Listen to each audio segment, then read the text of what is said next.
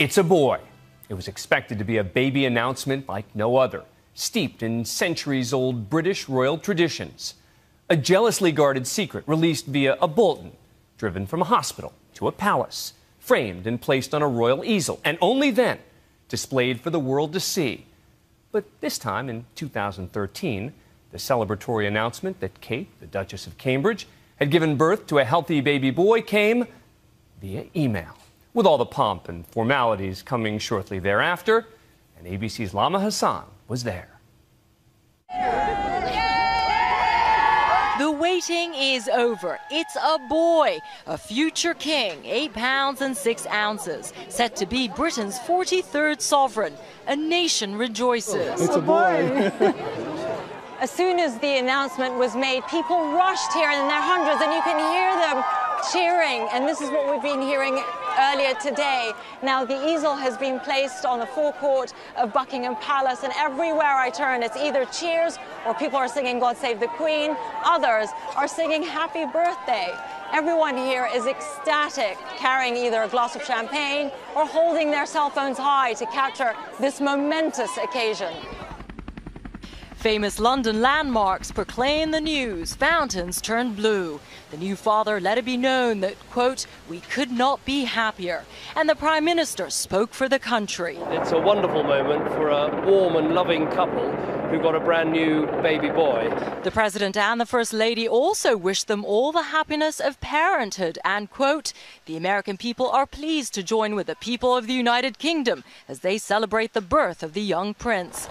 In keeping with tradition, the news was displayed in a bulletin posted in the forecourt of Buckingham Palace. The crowds rushed to see for themselves.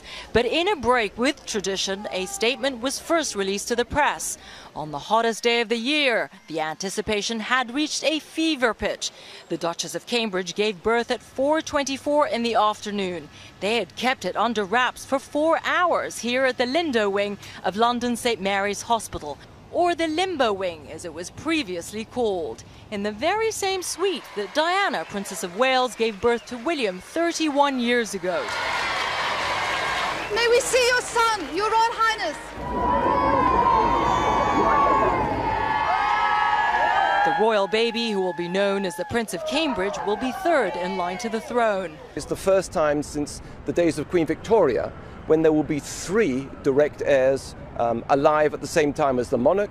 Do they have a name yet? I think the name should be David, after David Bowie. Just around dawn this morning, the Duchess of Cambridge. All this under the watchful glare of the world's media. Thronfolgerpaar William and Kate. De bevalling van Kate Middleton is begonnen. Who've been camped out for days, fearful of being caught out, just as they were in 1982, when Diana was said to have given a false due date to throw them off. There could be nothing more grim than turning up and just seeing that sea of photographers' ladders, people standing up there just thinking, oh no, and now I've got to go through labour as well. I hope she gets smuggled in via some sort of laundry chute. She actually came in through a back entrance 24 hours ago, just before 6 a.m., arriving by car amid a thunderstorm. The baby was delivered by this man, Dr. Marcus Setchell, the Queen's gynecologist, no less. The couple attended prenatal classes from renowned teacher Christine Hill, who described Kate as, quote, delightful, and pronounced that William will do the right stuff on the day. Bookies, too, have been busy as well. It's seriously busy. I mean, we've got 16 markets available at the moment, and the big ones are the date, when the baby will arrive, and the name. I don't think they're going to go with something like Cadence or North. Most were betting that it would be a girl. Alexandra's the current favourite, but Charlotte's been very busy in the last few days, and interestingly, Diana. Hello, Uncle Harry? Yeah, it's me, heir apparent. The royal baby, you know, Kate and Will's kid. What? You're playing billiards and you've lost your trousers? Again? All this relegates Uncle Harry to a distant 4th in line to the throne, a role it seems he's been practicing for. I'm sure he's in the classic uncle mode of someone who's a friend but doesn't really have to take any real responsibility. You kind of want him to take you out and get you drunk when you're about 14. I'm sure that, you know, when that child has to take its first precious steps into the world of nightclubbing, Prince Harry will be there every step of the way, like the helpful uncle he is.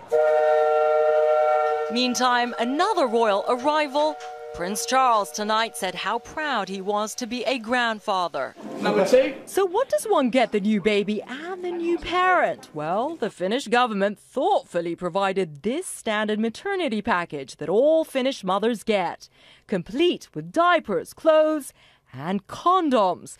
For $20,000, one could buy this 19-karat gold bracelet that has, wait for it, a Sudocrem holder for diaper rash.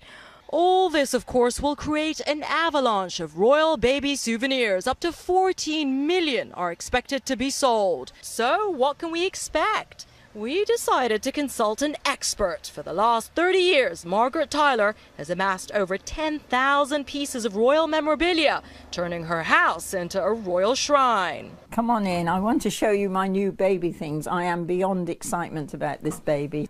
Margaret has had to clear space just for baby Cambridge. And this is a copy of the royal christening dress. Is it the exact copy? Yes, that's how Prince William was christened, in a dress like that. So that is a copy of that. That is Prince William, as it were. And so baby Cambridge will presumably be wearing... Yes, I would think so. Like does he look a bit freaky to you? No, well, I've got used to him, I guess. I wake up in the night, I can't sleep the whole night now. I have to get the news on. William won't be getting much sleep either, but he will get 2 weeks paternity leave before returning back to base, where he works as a Royal Air Force rescue pilot. William was by his wife's side the whole time, but he was seen here last week playing polo in a charity polo match with his brother, possibly getting some fatherly advice in the process. Someone who knows the impact of a little one in the royal household is Patrick Jepson, former secretary to Diana. It is a job of work. The people who are there to support William and Kate and baby Cambridge, for them this is a professional challenge. There's going to be a lot of personal, sentimental interest too. So pretty exhausting days for them. They're going to be hoping everything works smoothly, and at the same time they're going to be sharing in the excitement of this very happy event. Severe morning sickness hospitalized the Duchess last December, forcing the couple to reveal the pregnancy earlier than they wished. Once the cat was out of the bag, the world's lenses lowered their focus. Her last solo engagement was to launch this ship last month, before attending the Queen's official birthday celebration.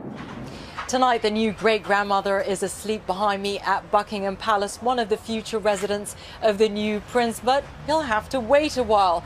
Both mother and the new prince are said to be doing well and hopefully getting some rest too.